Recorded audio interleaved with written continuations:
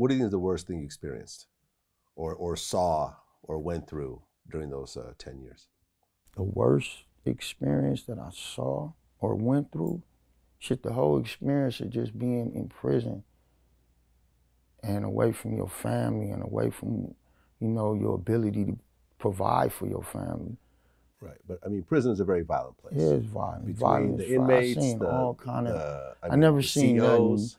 I never seen anything sexually like motherfuckers getting no rapes raped. or Nah, that shit is. They be putting extras on that, man. In this day and time, there's too many brothers up in there, and people that don't condone shit like that. You know, and then you got too many motherfuckers willingly giving up ass, and right. you know, if you get caught doing that shit, that's your ass. No, literally, because too many men, motherfuckers don't want to see that. Motherfuckers don't want to be around that.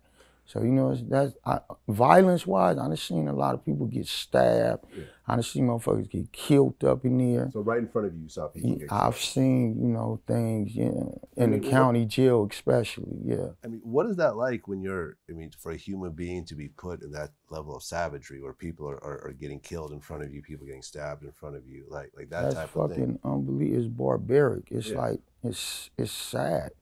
There's so much more that can be done.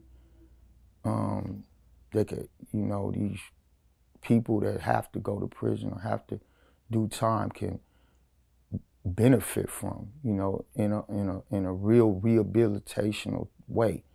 And just to throw people in cages, you know, and just say fuck them, basically, and you know, it's terrible.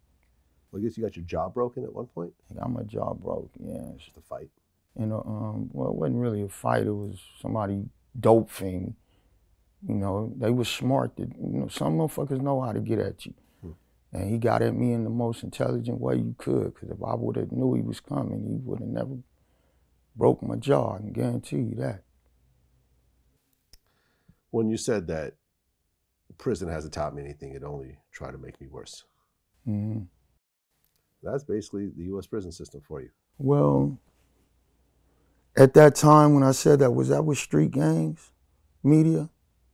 I'm not sure. Yeah, well, at that time, it was probably 2005, and I was, you know, going through a lot. So Grantland, actually. Grantland. Grantland, that's who said that. That's why I did that interview with. Maybe. Well, maybe at that time I thought that way. However, yeah, it was a Grantland interview. Okay. Well, at that time, yeah, it did make me worse. You know, because I wasn't receptive enough to open up myself and utilize that time to make me better. You know what I mean? So I was thinking, and I was bitter instead of saying, you know. And then one day, my eyes opened. Allah touched my heart, my mind, and He revealed some things to me in the spiritual and in the physical. And you know, I made the conscious decision to go within myself and learn, you know, what my purpose is truly, and I've discovered that. So you became Muslim in prison? I'm not a Muslim. No. No, I'm not. I know who I am. Okay. And it's not neither here nor there as far as, I don't want to speak concerning my religion. I just know who I am. You know, and that's.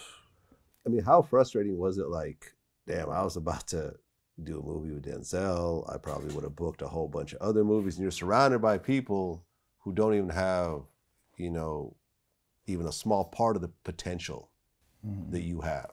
This is why I'm saying you're in there, and it's like, yo. No, there's so many brothers and people in there that have so much potential.